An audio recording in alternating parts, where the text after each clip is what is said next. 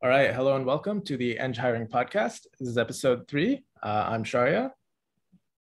Hey, I'm Rich. Cool. Thanks for joining us today, Rich. There's, of course, a lot of stuff to talk about when it comes to hiring new engineers. One of the hardest things that we've covered in previous episodes is that there is sort of this pipeline, right? There's the recruiting pipeline. There's the even just fielding pipeline, getting people to know about your company. And then there's getting people to actually apply. And then there's the interview pipeline, and then the actual people who get accepted in the onboarding pipeline. And during that whole thing, you're kind of trying to communicate to the candidate, what it's like to work at the company.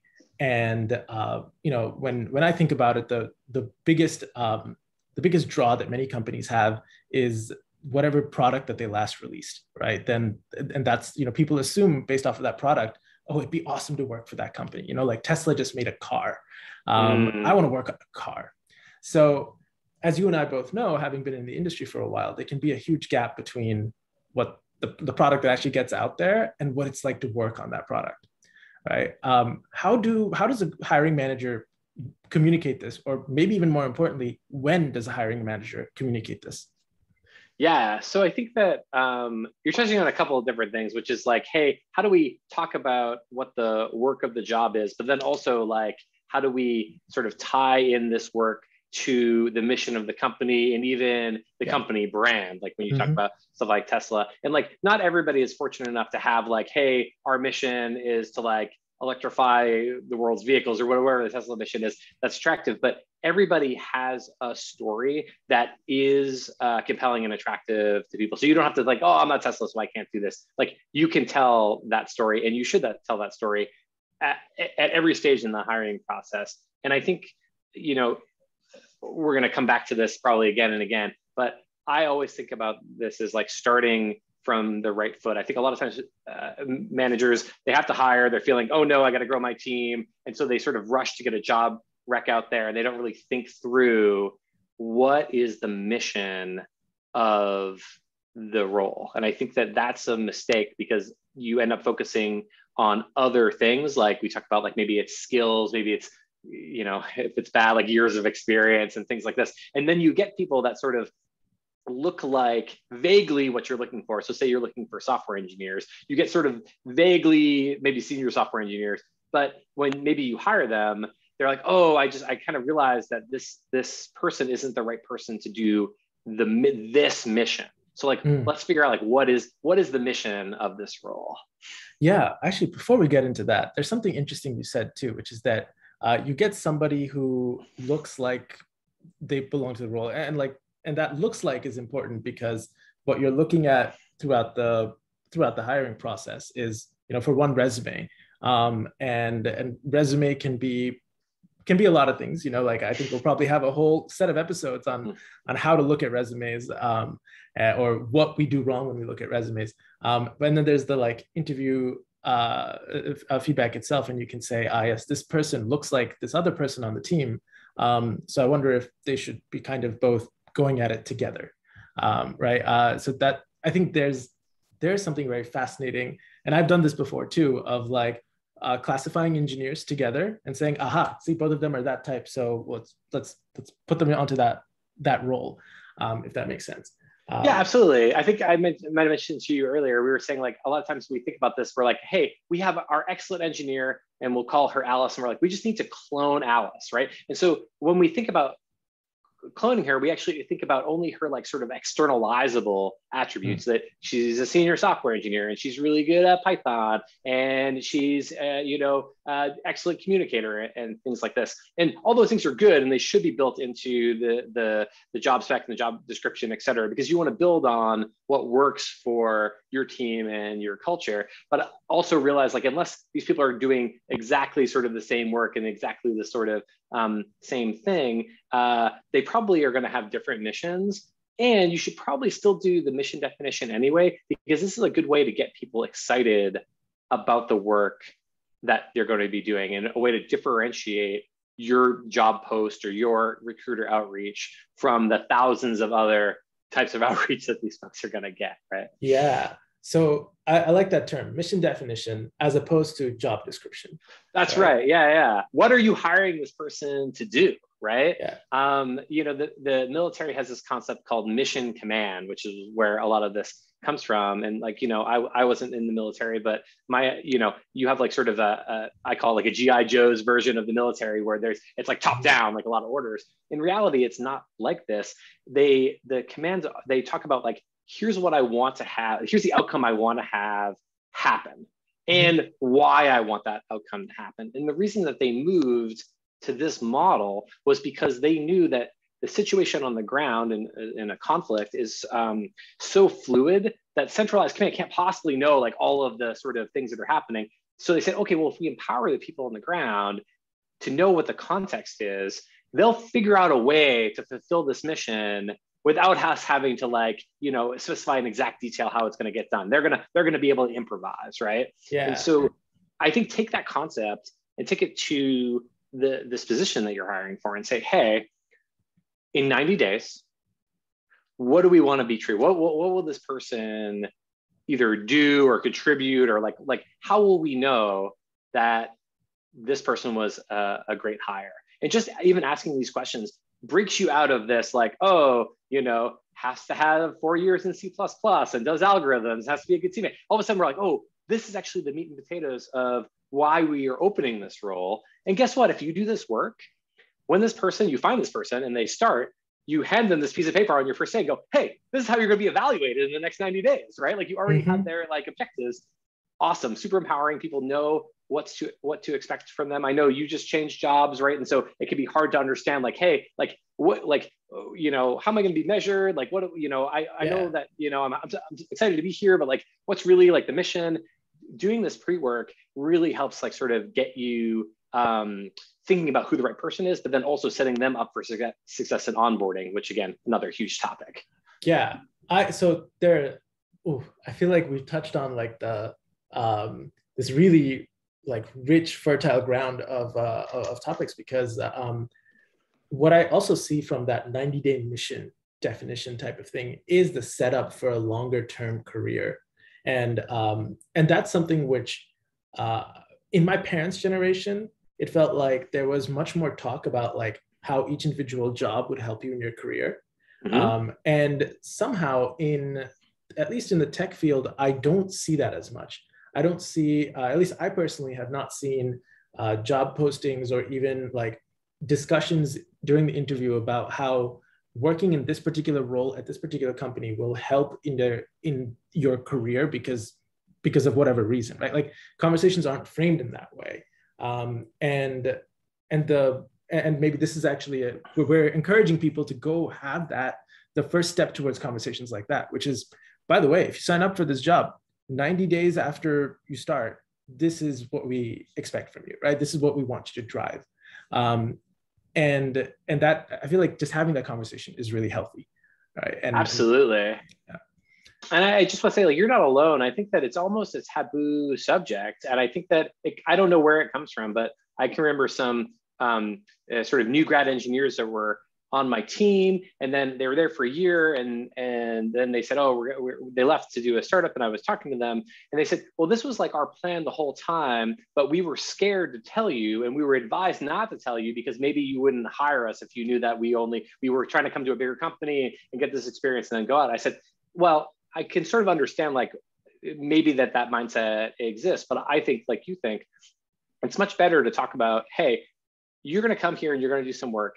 Maybe the position is going to grow and you're going to fall in love with the people on the team and what we're doing, and you're going to be here for a long time. Maybe not, but you're going to learn these things, have this impact, et cetera. And so when it is time for you to move on, this is going to be a logical extension to this. And I think that hiring is tough. And so hiring managers, I get it. They sort of want to like get these people and sort of Stockholm syndrome them and like hold them forever, right? But the reality is, that's not how people's careers are anymore. It's much more episodic, right? Like we do something for a little bit of time, and then we do something else. And as a manager, you should be thinking about, what is this person's goals, and will their goals, can I provide for these goals, right? Can I provide the events for their run, or can I set them up to fly somewhere else, right? Like that's okay, right? You're not being a bad manager by thinking that way. Yeah. Yeah. And what I enjoy about that too is then that sort of makes you as the hiring manager like inclined to play the long game,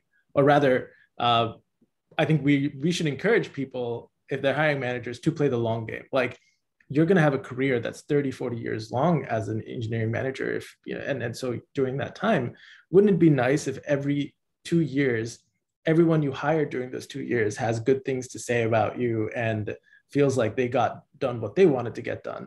And then they remembered you, so that when you go do the next thing, they call you up and say, hey, I'd love to work with you again.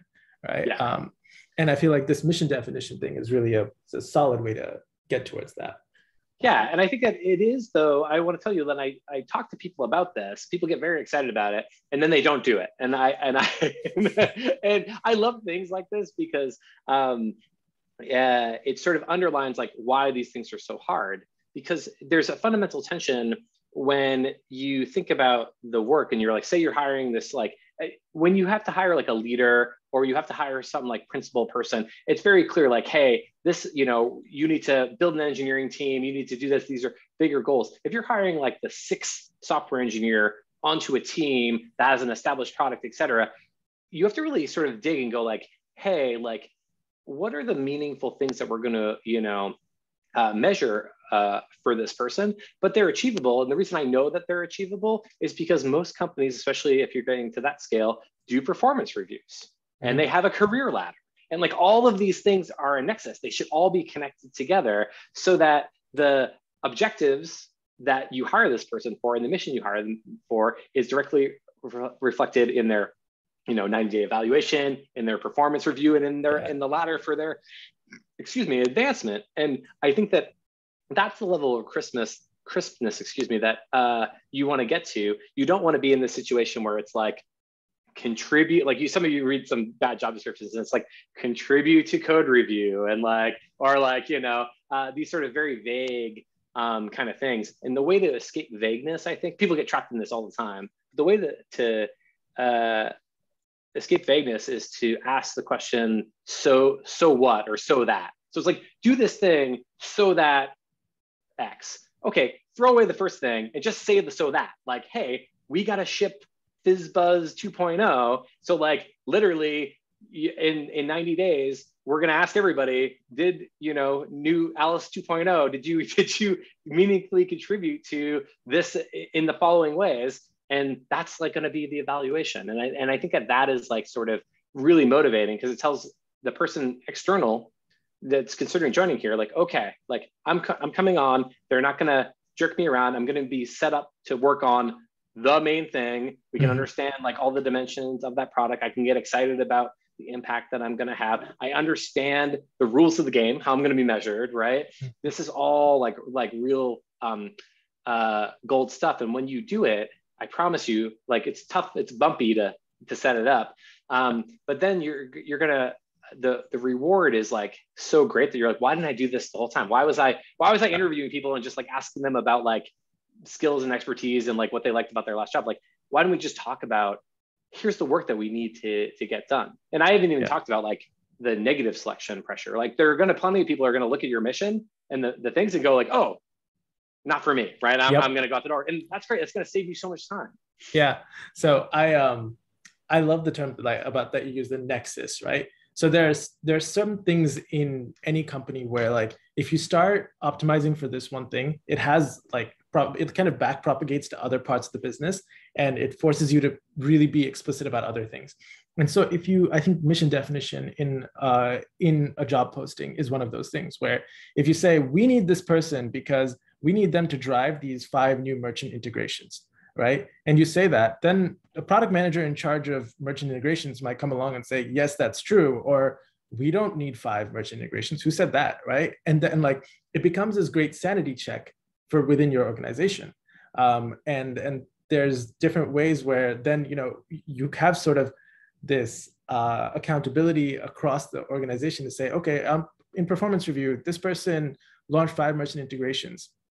That's great. We, that's a lot of integrations, woohoo.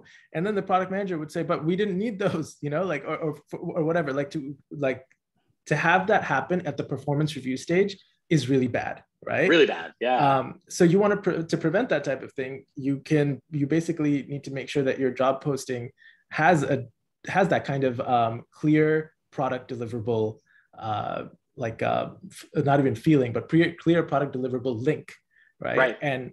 And that helps sort of the whole organization get together, which is, I think, exciting to me, because one of my fundamental hypotheses is that hiring and the health of your hiring process is downstream of the rest of your organization. But like, if you make changes here, it can actually kind of propagate back upstream, right? So one quick way to know about the health of your organization and the priorities of your organization is your hiring, right? I love that term, the nexus, right? That it's like this becomes this thing.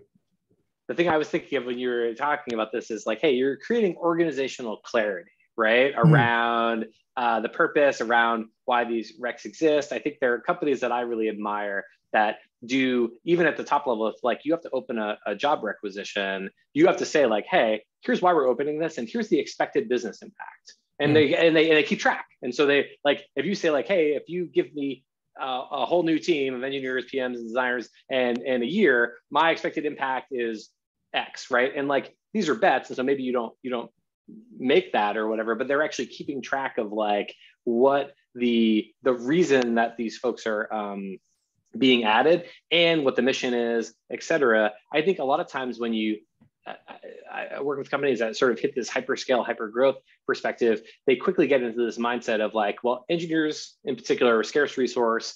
We have a lot to do. We just gotta like hire them. We have to hire a lot of them, and that's a big trap, right? Yeah. So yeah, and that's like I want to rant about the fungibility of engineers, right? Like, the assumed fungibility of engineers, yes. When really it's like that's not the case. Like, there's so many instances where I've taken over other people's work, and I'm like looking around, just sort of like, what?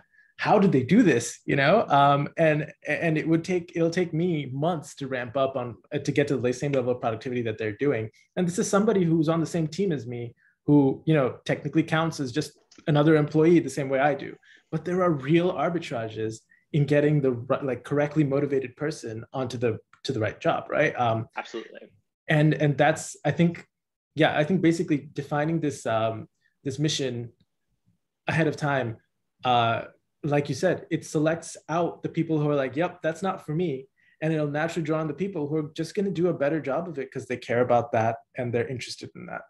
Yep. And I think that when people leave your organization, like I talk to a lot of people who are changing jobs as part of my work. And a frequent refrain is like, hey, especially for people that have been there maybe a year, maybe a year and a half. And I say, okay, well, you know, tell me, like, you joined there not too long ago and you did some stuff and then it didn't work out. And they say, yeah, you know, what happened is I thought I was being hired to do X, and then the situation on the ground was Y. This happens for not like bad reasons. Sometimes like there's misunderstanding. Sometimes the company has to change direction, et cetera. But I think that really, if I really unpack that with that hiring manager and that person, what happened was someone was like, we need an engineer to work on vague stuff. And then they sort of were like, hey, here are all the things that we kind of do at this company. And then they sort of constructed a fairy tale together, right?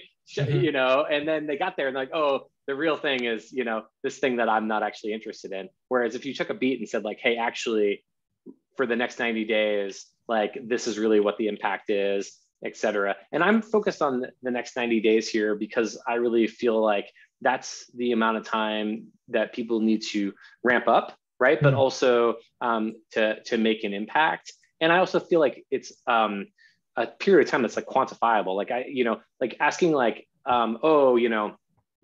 to set like 2-year goals and things like that. First of all, isn't realistic for the type of startups and companies I work with, but in general, I don't think it's realistic in the kind of environments that we're in. 100%. But I do get this pushback that is related to what you're saying, which is the assumed fungibility of engineers. They said, well, I don't want to do mission-based hiring because we're growing and I need an engineer that is just a generalist and I can just like plug them in to anything. And it's like, I understand where you're coming from. And I understand the need to like not pigeonhole, yourself. And I definitely think when I interview people, I try to understand how adaptable they are and how much, like how much of sometimes people call it like a T-shaped person, right? That they are, which is like an IDEO concept. But I think that when you sort of are looking for cookie cutter engineers, you are at risk of basically being sort of like this in your engineering organization. You have sort of people that can work on everything, but they're like not necessarily, they're working on everything you give them at 70%. Let's just say, to make up a number. Whereas if you had people that were like, oh, I'm really engaged with this mission, I'm doing this, maybe they're going to do that at 90, 99%, right? And like, oh no, like the business changed and you don't have a spot for them. That's unfortunate. But what's more important is that the people that you're hiring are creating high impact for themselves and higher impact for the team and the company, et cetera. And so I try to steer people away from this idea that like you can just like get these sort of generalist folks and then scale your organization this way. I try to lean hard into the mission side of things. Yeah, there's sort of a aphorism, I guess. People in hell want ice water, right? Which is like, oh yes, of course, like we get it. You have a lot of problems, so of course you want somebody who's going to fix all of those problems. Of course you do, right? But that doesn't, for one, that doesn't come without a cost, right? Like there's like even generalists, as you said, like you might think, oh yeah, they're all, look at this person can crack every problem that's thrown at them, but they're paying a huge cost as they do so, right? There's context switching and all of that, and that individual engineer might also be paying a career cost, because again, if you don't have that clear mission, that like 90-day mission of I'm going to deliver this thing, it's really hard to talk about what you did. You just become the person who's like, yeah, I clean up messes as they happen. Right. And we all know, we've all worked with people who are like that, right? Yeah. Like, and some of us have been that person. Right. And that doesn't necessarily lead to much happiness either. So I think that it comes back like, doing this one simple trick of doing this, defining the mission for the person that you want to hire. It creates alignment across your organization. Right. It's a clear and loud signal to a bunch of people who really shouldn't be in that role and who'll be disappointed in that role, to go find something else to do. And it brings the people in who do want to do that. And the last part, which I'm hearing from you, which I think we haven't talked about yet, is how maybe we need to destigmatize people leaving. That there is maybe just people do change jobs, and that should be something that should be treated as sort of a dignified victory. And maybe that comes out of having like a bunch of quarters, right? 90-day periods where this person actually did what they wanted and got exactly what they wanted. And then, well, now there's nothing more for them to do here. They're going to go on and do whatever else because they've defined their own mission in whatever way they wanted, right? That's right. And I think that you have to get to a certain place as a leader from a confidence perspective, also like feeling like you're good at hiring and you're good at team building and things like this, to de-risk the idea of like, I got this person, like if they leave, that's going to be sad. But as long as they're leaving for reasons that are good for them, I'm going to be able to find and hire somebody and we're leaving on good terms, and so on and so forth. I do think that most people I talk to are sort of, they're not bad leaders. They're good, but they're just like, hey, they have a lot of anxiety about, someone comes to me and says like, hey, I think I'm, thinking about leaving because I've gotten all of these objectives done. I think my approach is to sit down and say like, okay, like that's good. Like, let's work together and try to figure out like, what do you want to do next? And then it's my job as a leader, especially in a larger organization, to go out and like find this person a home in that organization, because we're trying to retain them in that organization. And so like, hey, if this person's goals look like X, Y, and Z, I'm going to work my network. I'm going to talk to HR. I'm going to talk to other leaders of the company. I'm going to say like, hey, we have this person and they're killing it, right? And they're doing a great job, and it's time for them to go somewhere else. Like, where can we put them for like that have challenges that look like X, Y, and Z? And that's your job as a leader. And then ultimately, if you can't do that and they have to go and get that challenge met outside of the organization, then that's going to be okay. I will say though, the other caveat that happens, I always give this example. a senior software engineer comes to me and says like, hey, I've reached it.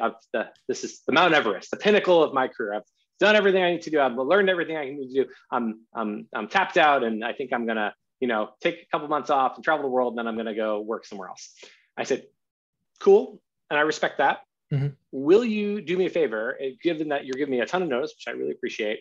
We've got a person who's been working with you that's a little more junior, not super junior, but a little more junior. Will you just pair with them from now until, a month from now or whenever you're going to go, and just like try to teach them everything you know, so that the mission and everything, great things that we built have continued. And they're like, oh, of course. Yeah, that sounds so great. And then I don't hear anything for a month or so. Mm-hmm. I check in, I say, hey, like what's going on with, job search? And 90% of the time someone says to me, well, I thought I knew everything. And then I tried to teach it to this other person so I could leave. And then I realized I don't know anything. Mm-hmm. And now I'm super engaged in this work. And this to me is like the transition for technical people from like technical lead to technical leadership, where they realize, oh, actually my new mission is like to try to like take what I know and like lead other people. And that's like, these people like sort of go from like, I got to walk out of here. And they probably go to a lateral move where they would do the same thing and they just sort of stay at this level. Yeah.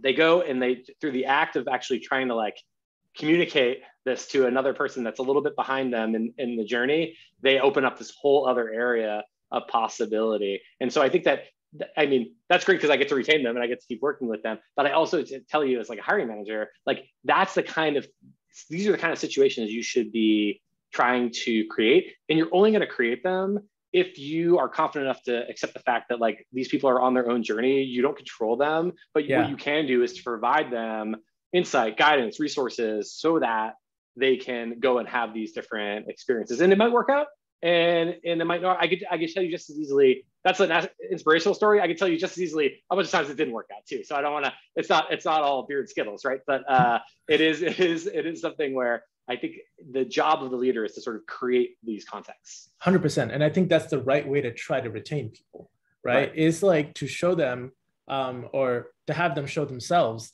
that there's actually a lot more potential for growth, that there's a lot more missions out there for them.